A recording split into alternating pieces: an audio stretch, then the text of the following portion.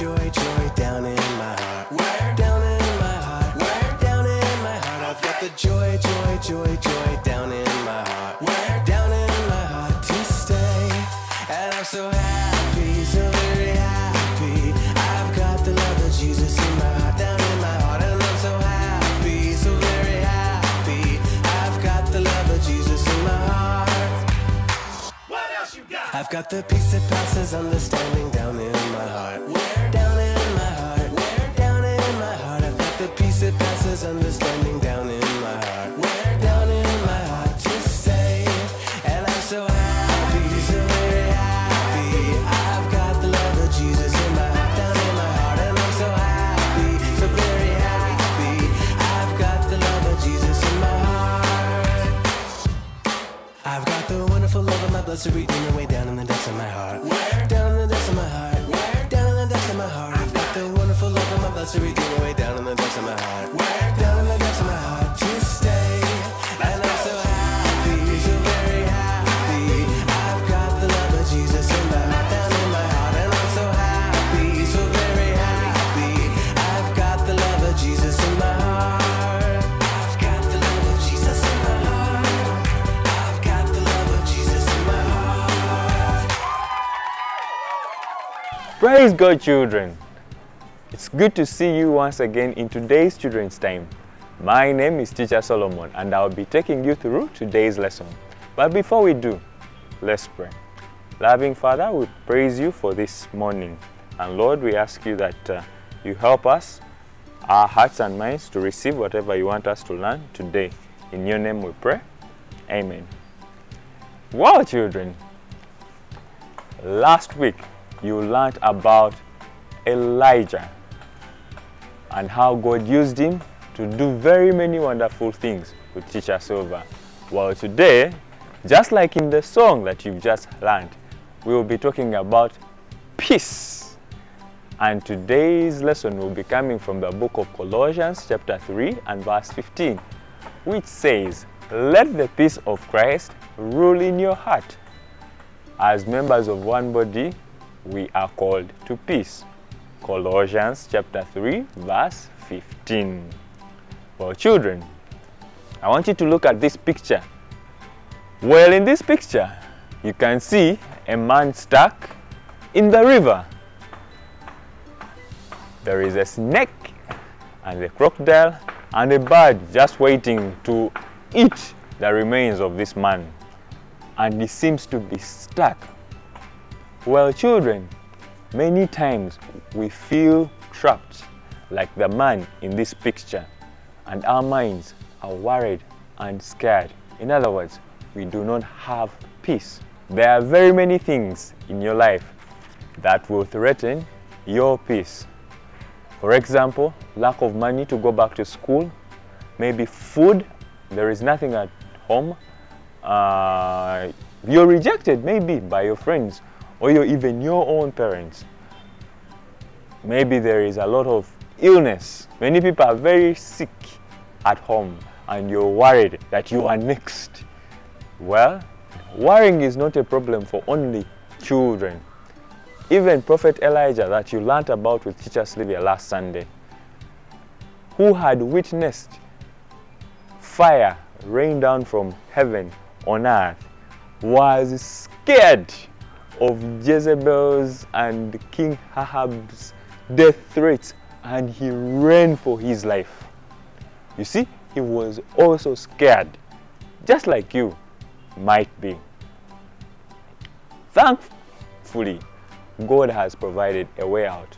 He has sent us his Son, Jesus Christ, who always and always gives us peace if we trust him. Children, all we have to do is to let the peace of Christ rule in our hearts. But then, how do we do that? Well, 5 things you might try out to do. 1, you have to choose Jesus to be in charge.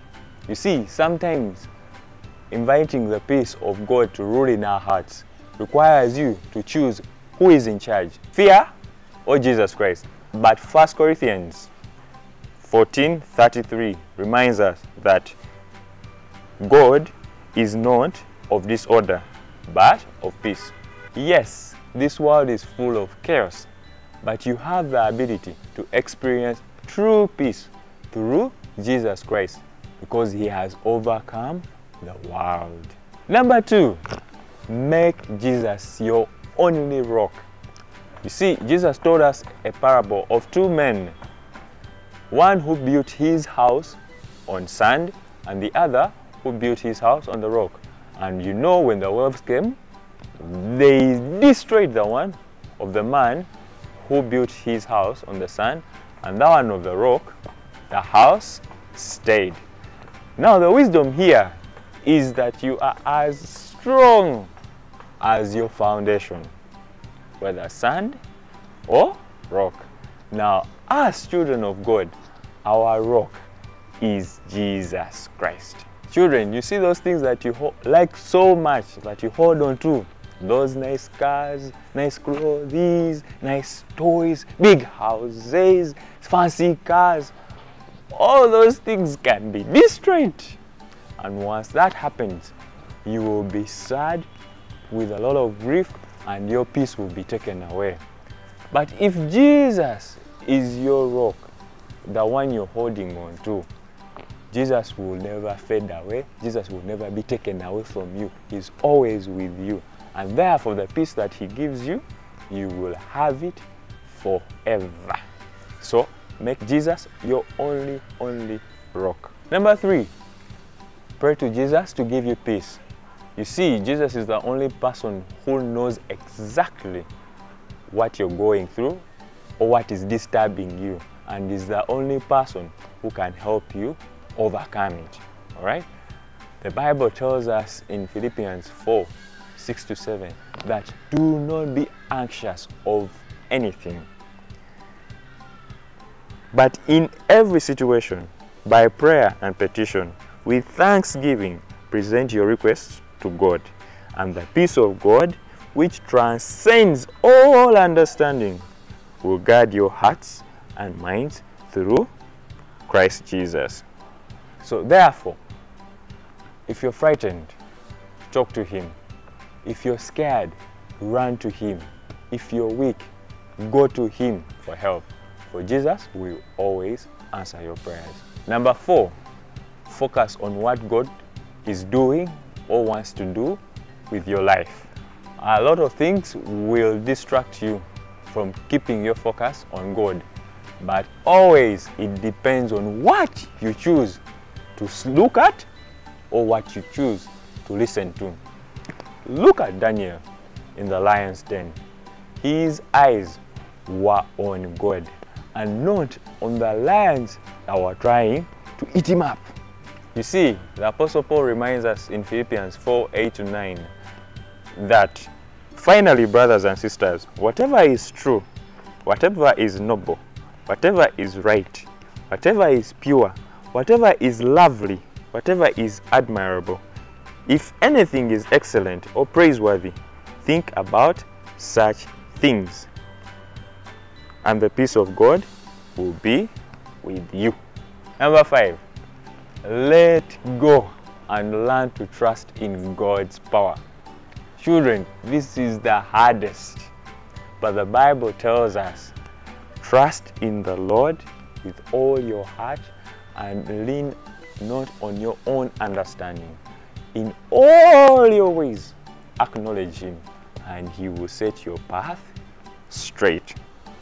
You see, to know and maintain peace in your life, you need to learn to trust that God will see you through everything, because God controls everything. Remember, our memory verse for today will come from Colossians chapter 3 and verse 15, which says, let the peace of Christ rule in your heart, for as members of one body we are called to peace. Well, this is my prayer for you this week.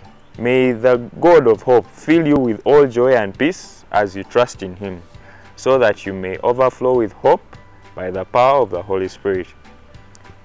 May the Lord of peace himself give you peace at all times and in every way.